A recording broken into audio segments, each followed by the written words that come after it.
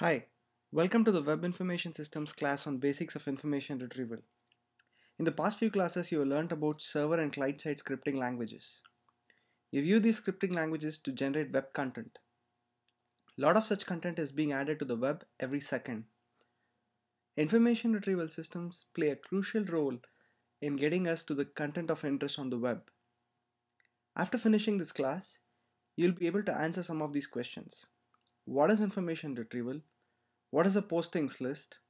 And what is an inverted index? Information retrieval is defined as finding material on the web which is mostly of unstructured nature. This is motivated by information need of a particular user. Information retrieval is not limited to web search such as Google search. Email clients, search on your laptop are all examples of information retrieval systems. There has been a constant increase in the unstructured data on the web, and this is a strong motivation to study about information retrieval. Typical queries on database may be exact match or it can be range queries as shown here. However, with web, the data is unstructured. So we need to support free text query. However, this notion that no data is completely unstructured. For example, this particular slide here has title and also the content, a set of bullet points. So there is some implicit structure that's already existing. You can probably think about queries that would look for certain content in the title of the slide and also the body of the slide. You can also think about queries with regular expressions. Here are the two assumptions that we make for the information retrieval system we talk about. We talk about a set of documents called collections, and we assume that this collection is static. The goal is to retrieve information as needed by the user. A typical search model conceptualization is shown here. On the right hand side is a concrete example of a user task and its manifestation in a query. It is evident from this example that there may be a lot of misconceptions at each step.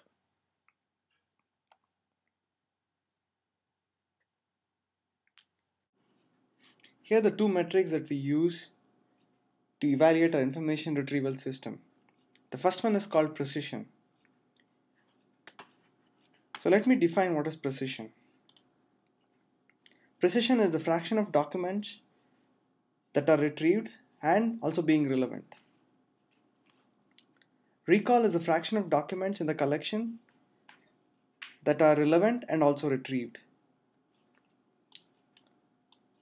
Let's take an example. Capital R equal to 20, which I call it set of relevant documents, have small r equal to 40, which are a set of retrieved documents, and I have this set called R and R. This is a set of documents that are relevant and retrieved, which is to be 10. Let's assume these are the counts. So here is how we compute precision. Precision is capital R plus small r divided by small r. So here, instead of plus, this is and. So here this is 10 divided by small r, which is 40. So this is 0.25.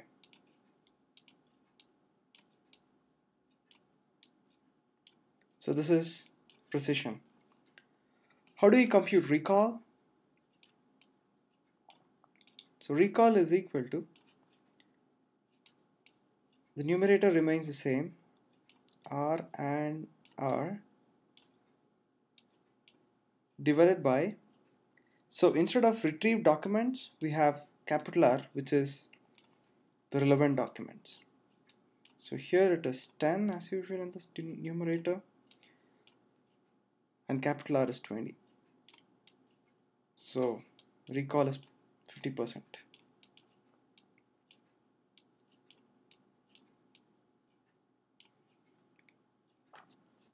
One way to track occurrence of terms in a document is by using incidence matrix. In the subsequent slides, I'll give you details on term document incidence matrix and discuss the feasibility of using it in an information retrieval system.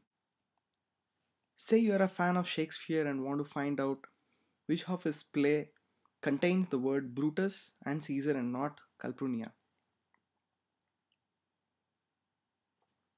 If you are familiar with Unix, you could probably use a grep command to look for these terms. And the not query can be accomplished by stripping off lines that contain Calpurnia. Does it really scale? This may work for Shakespeare's play. However, web contains petabytes and zettabytes of data, so grepping is not an option. So let's consider an alternative for grepping. Here is an example of a term document incidence matrix.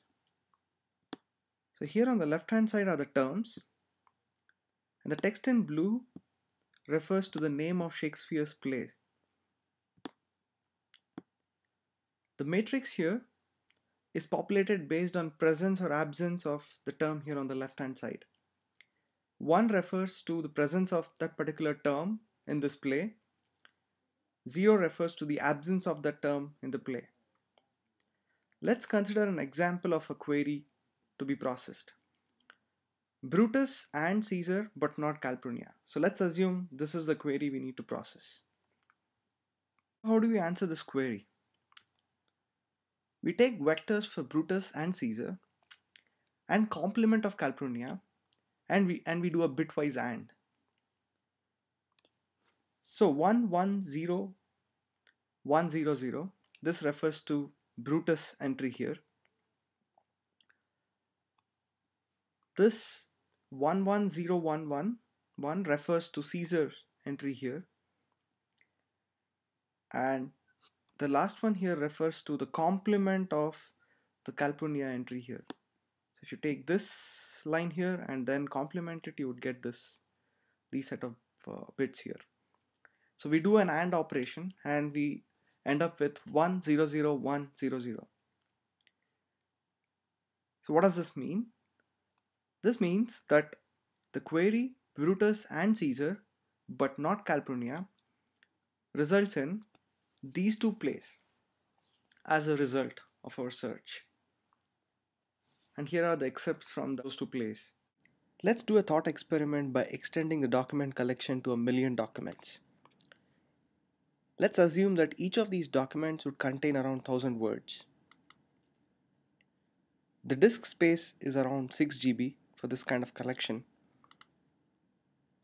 Let's assume that there are around 500k distinct terms in the entire collection.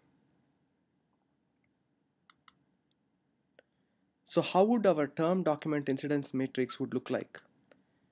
It would have around 500 billion entries, including both zeros and ones. However, there are less than a billion ones. So this is extremely sparse. So is there a better way to represent a document instead of using the term document incidence matrix? It turns out to be yes. So let's explore this new type of representation in the next few slides. So in the subsequent slide, we define inverted index with concrete examples. So what's an inverted index? For each term, we store all the documents that contain the term T.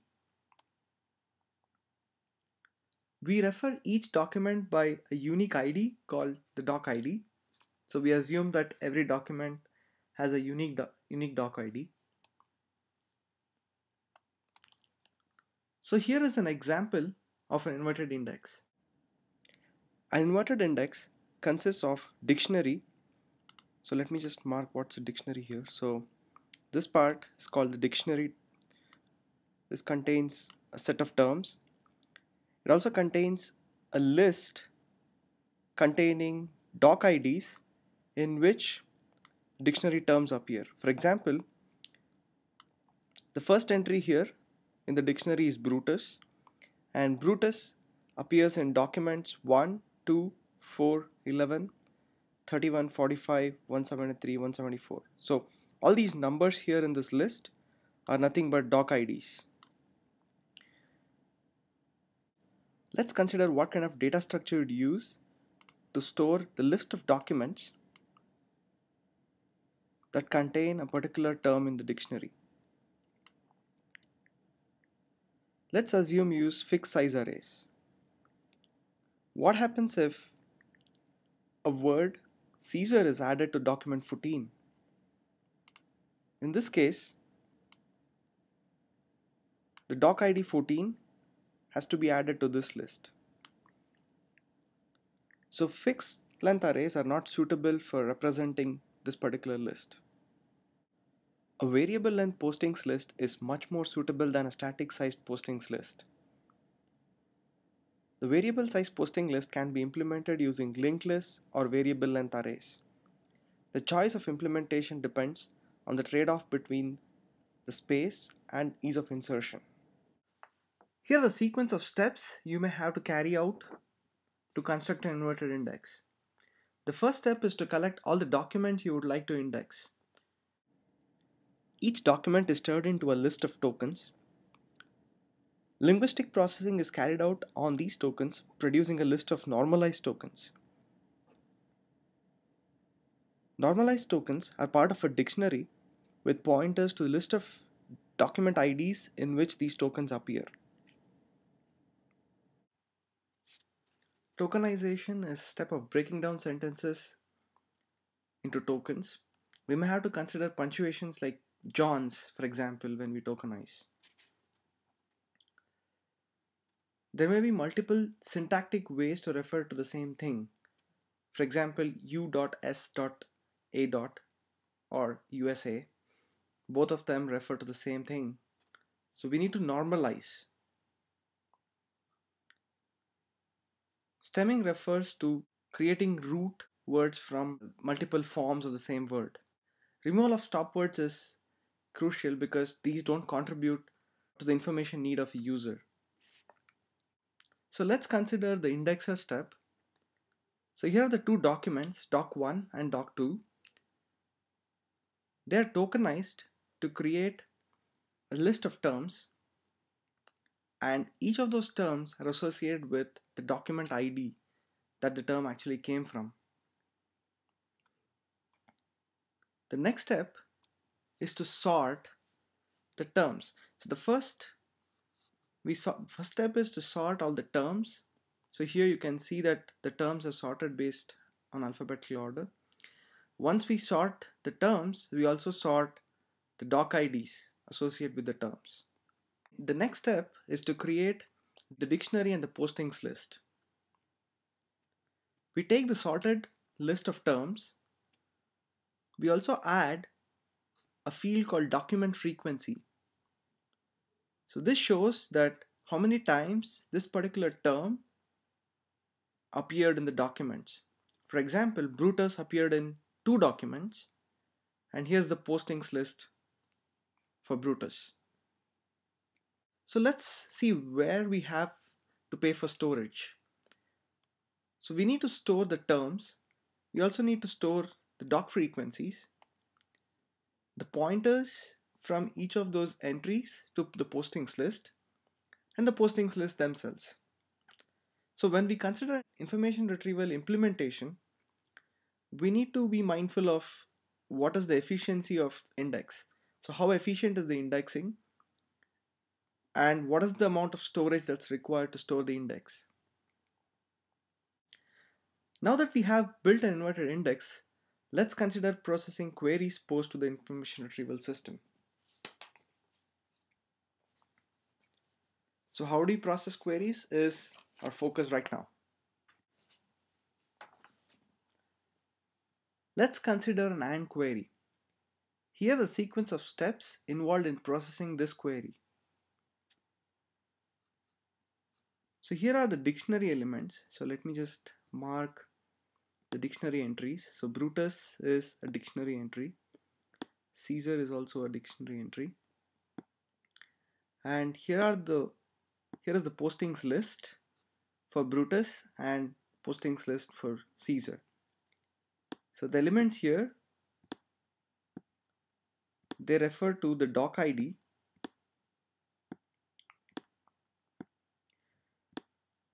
So these are the unique representation or unique IDs for each document. So the documents 2, 4, 8, 16, 32, 64, and 28 contains Brutus. 1, 2, 3, 5, 8, 13, 21, and 34 contains Caesar. So the next step to process this Brutus and Caesar query, we need to intersect these two lists. The intersect operation requires us to walk through the postings simultaneously in time linear to the number of postings entries.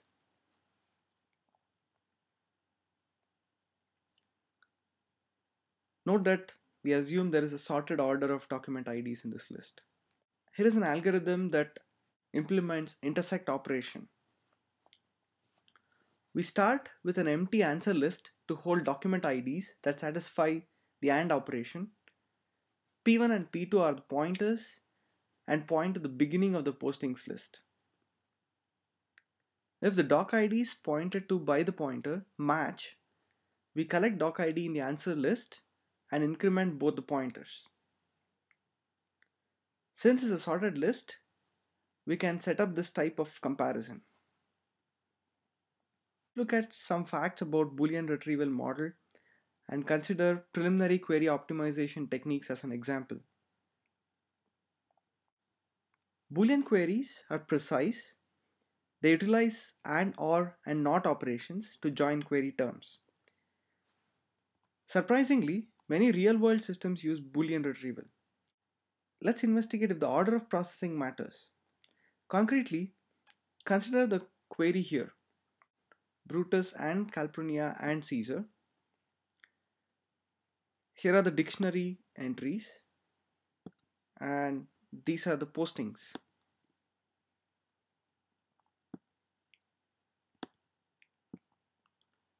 We want to minimize the comparisons.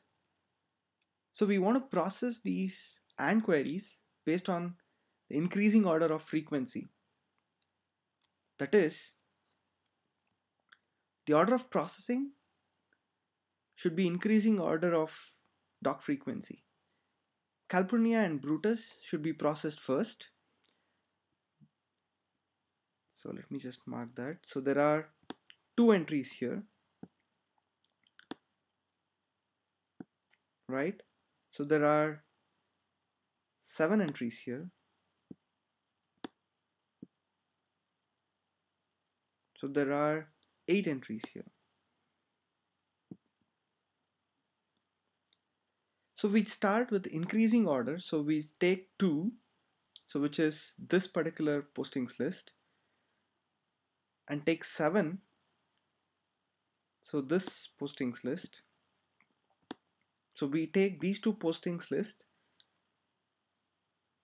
and do the AND operation. Then we take the Caesar posting list and do the AND with the resulting operation or the resultant bits here. So let's consider a more generic case. So what do you think should be the order? We sum the frequencies within the OR terms and we use the same principle as we used in the previous slide. So we start with the increasing order of document frequencies. So here is an example. So let's say you have to process the query here.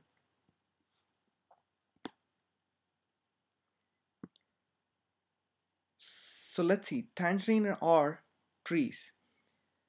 So we need to sum up the dock frequency is here, which is, it's around 363k, and this particular term or term results in 379k, and the last term here results around 300k. So this is approximate document frequencies in which tangerine or trees occur. Similarly for these two terms here. So now what should be the order of processing? So it should be the increasing order. So we take kaleidoscope or eyes, tangerine or trees. We do an AND operation between these two. The resultant expression after we AND is again AND with this particular term here. So what next? I didn't cover the vector space model, which is a much sophisticated way of representing documents and queries. So this will be discussed in the class. Also, I would give you a demonstration of Lucene Java API used to index documents. I'll also give you a search interface with Lucene Java API. I'll discuss more about the assignment, which is pretty exciting, where you crawl a bunch of web pages and then you create your own search engine based on the crawl dataset that you have gathered. Okay, thank you.